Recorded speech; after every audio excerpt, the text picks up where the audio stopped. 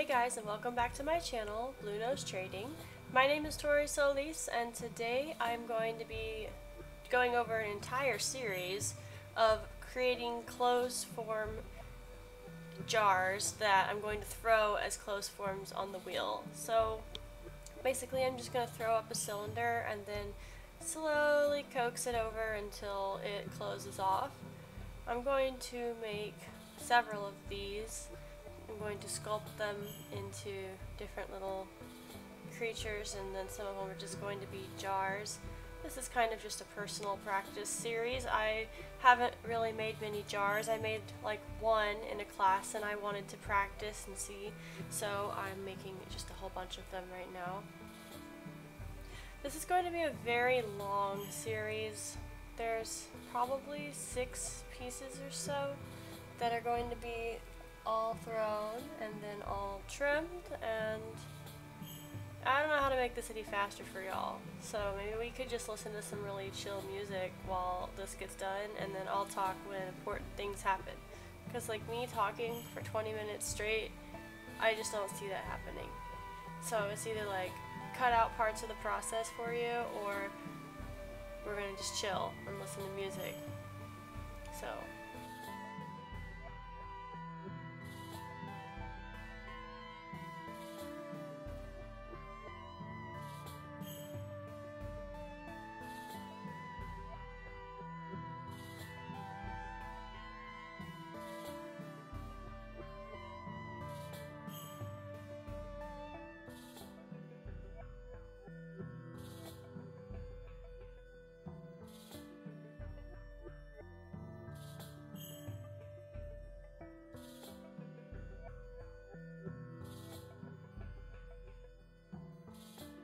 once I get these centered on the wheel, when they're ready to trim, I'm going to just use my needle tool. I think I started with my needle tool, and then I switched over to like a little knife tool to cut them open at an angle so that the lid fits in. So creating a lid out of the top, and then just using the trim tools to smooth things out, trim feet at the bottom, and get it all nice and smooth so that it's a nice flush fit jar. Well, the best that it can be depending on which jar we're talking about.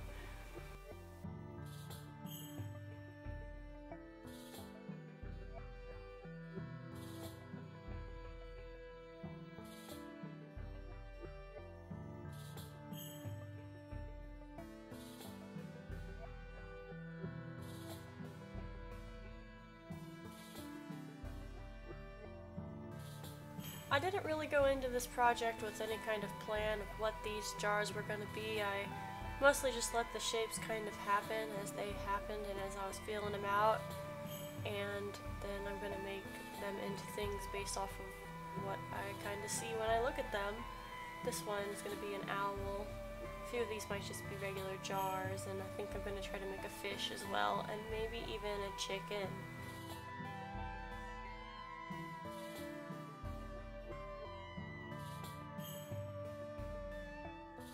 The clay I'm working with here is Trinity Spectacular.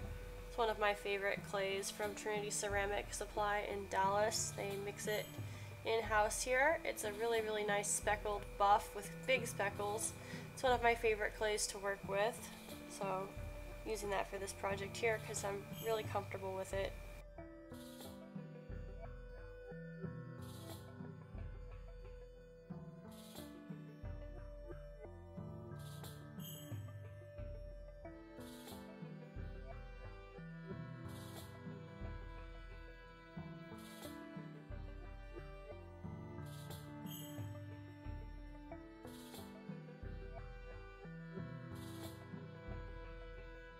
Now that I've gotten everything trimmed, I'm just going to let it dry slowly for a little bit under some plastic on my wear boards.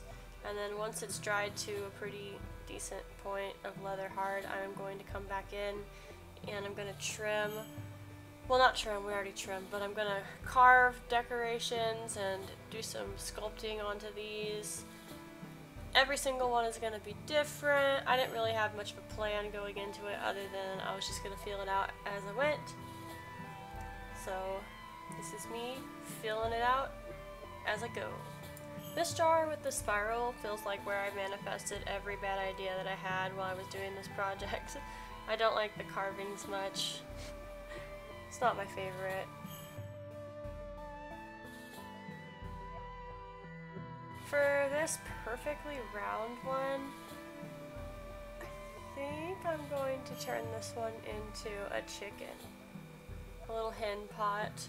So I'm going to make it just like all the others, only the head is going to be the lid to the jar. So I'll make her feathers one by one and then sculpt out her comb and her face and make a little chicken.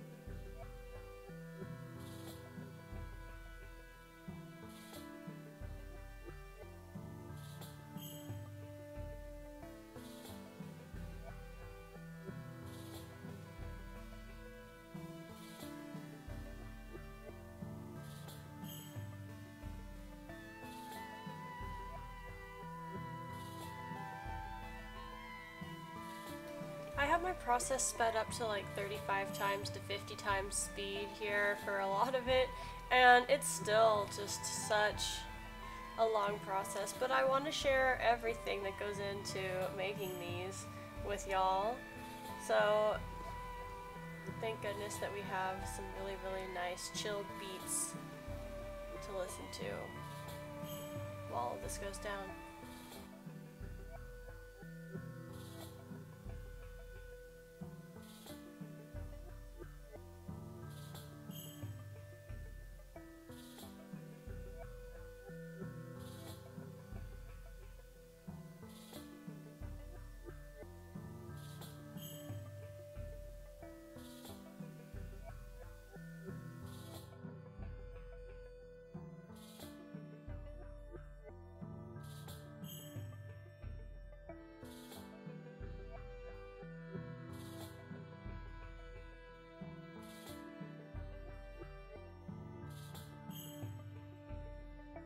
So I've been driving into Dallas for work for the past few months, and when I'm coming into Dallas, most often the sun is also coming up at the same time as I'm coming up over a hill to look at the skyline.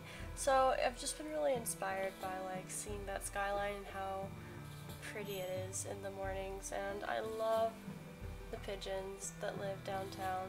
They make me so happy. So for this one, I put the skyline, like I carved a silhouette of the skyline into the jar, and then the little handle knob on top is going to be a pigeon. I think this one's going to work out really cute. But that's kind of directly where I got that inspiration from. I don't know if I'll make a ton of these, but I had to scratch like an artistic itch.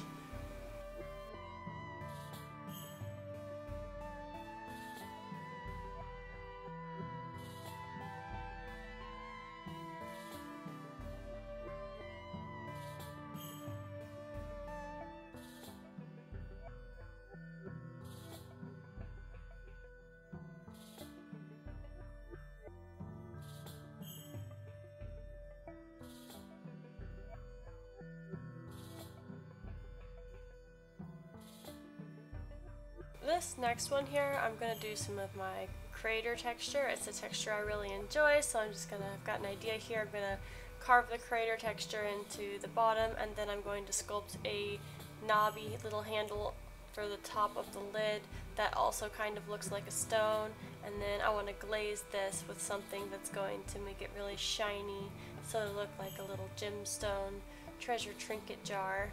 This one's going to be quite small, but also quite adorable. Up and finishing here for this one to smooth it out a little bit. I think for this one I'm going to turn it into a goldfish. like one of those bubble-eyed goldfish that has the really crazy eyes from the pet store. Those are some of my favorites. Actually, I love goldfish. I keep a whole fish tank full of fancy goldfish. I really love pearl scales and telescopes and crown pearl scales and ranchus and ryukins. I love goldfish, actually. Can't lie about it. And I worked at a fish store for a really, really long time, and it's really funny because you work at a fish store and you experience what it's like to keep all sorts of freshwater and saltwater fish, and then once you're done with that experience and you have all that knowledge, you go, alright, I'm gonna keep my goldfish now. Because you know what? The goldfish are happy. They are so chill and so hardy and easy to take care of, and they need bigger tanks than most people think. I only have 2 to 3 goldfish at any given time in a 55-gallon aquarium. But they're so happy. Whenever I get a new goldfish, everyone's just like, oh, hey, bud, welcome to the club, man. We're all here to hang out. Like, nobody wants to fight. No one's bullying anybody. It's big peace, love, and chill energy in the goldfish tank, and I respect them for that. On the other hand, I also keep a betta fish on my desk, and I don't keep him in a jar. He's in a 15-gallon planted aquarium, everybody. Be calm. We know what we're doing here. And he is super happy, but he's also a vicious fighting machine, so I guess that, you know, you have to have both energies in your life to be fully satisfied.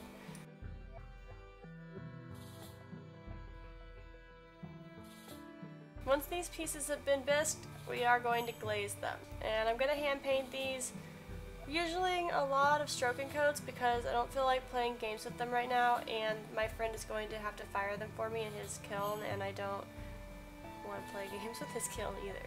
So we are going to just use some of these Mako stroking coats to paint these.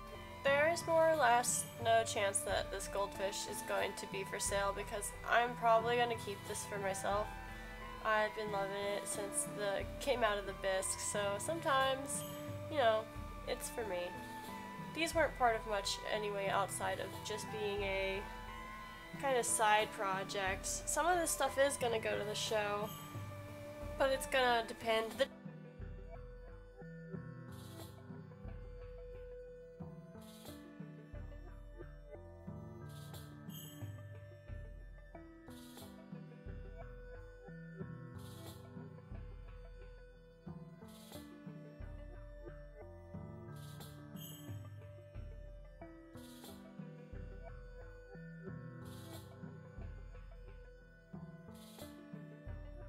The owl is working out perfectly, but again, if the owl comes out perfect, you know, I don't know, I might just have to keep it. In decorating this owl specifically, I am trying to style it after the burrowing owl, or Athene cunicularia. Sorry if I said that wrong, I did my best.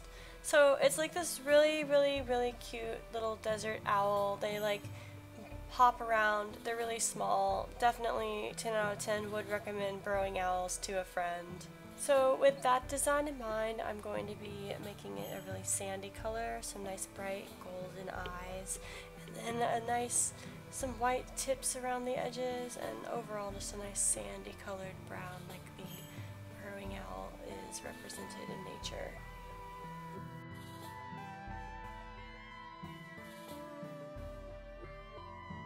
The chicken came out of the bisque with 2 of her little feathers on the top part kind of chipped.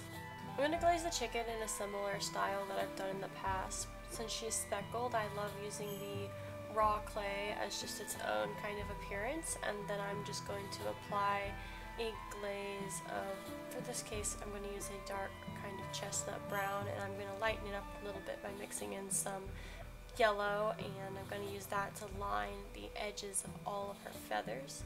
I'm just going to use a liner paintbrush to achieve that, and then her beak is going to be orange, her comb is going to be red, and her eyes are going to be black, and then the rest of her will be a really nice speckled color to fill it all in, and she should have a really great combination of shiny and matte textures.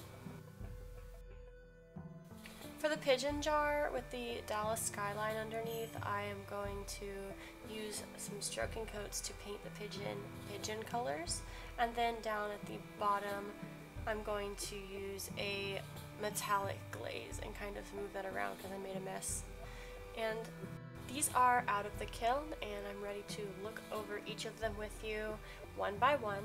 First off, everything came out pretty great. Starting with the Dallas skyline that has the pigeon on top. The pigeon is very pigeon colored, and the skyline came out pretty great. I could get the glazing up a little tighter here, but overall this is a really good jar, and the concept is really close to what I had in my own mind when I made it.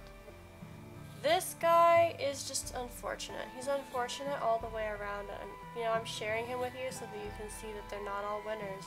The spirals are so elementary, and the jar is just kind of meh, and when I threw it I kind of make mistakes. It doesn't have a perfect seal between the lid and the jar. It's just meh. The chicken would have been remarkable. She really would have been great, except for she got some damage here on her scales in the back. So overall, all around, I mean, she's a really, really nice piece, and I am going to have her available as a second. But since she received some damage real close here on the lid where I'm pointing to, she is going to be a second for that reason.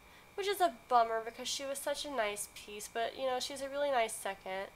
This is fine. I know I keep messing with this floating copper, hoping it's going to do something nice for me, and it's just kind of boring, but overall this is a very functional jar, and it's alright. It's alright. This one's phenomenal. I'm so sorry, but I'm going to have to keep it, at least for a while. It's going to sit in my office and look at me. It's so cute all the way around, and then the most fun part is that you can take off the head and you can put the head on in any way, and you're never wrong because it's an owl and they do that. And that is just wonderful. I based this off of a burrowing owl. I don't think I mentioned that earlier, but it looks really great. It's a cute little burrowing owl. This one came out way better than the one with the copper. The crater collected up the cobalt, and then the lid collected the cobalt really well. So this is just a little floating cobalt trinket jar. This next one here, I don't know what happened here, man. This is campfire, and normally it's really pretty and has crystal growth in it, but it just matted over and got metallic, so like it's fine for what it is, but it didn't meet my expectations of what I was trying to make it, so that is alright. Just a dog treat jar. This is mine. It is so cute. I know we went on a rant for a while about how awesome fancy goldfish are, and I'm gonna make more of these, but I think I'm gonna put this one tentatively is my entry for the state fair this year. So if you want to see how that turns out and a weekly art video in general, subscribe to my channel, Blue Nose Trading. If you'd like to help support my channel and help me make this channel happen, you can find me at patreon.com/bluenosetrading. Remember that you are important and you have great ideas, drink lots of water, and I will see you next week.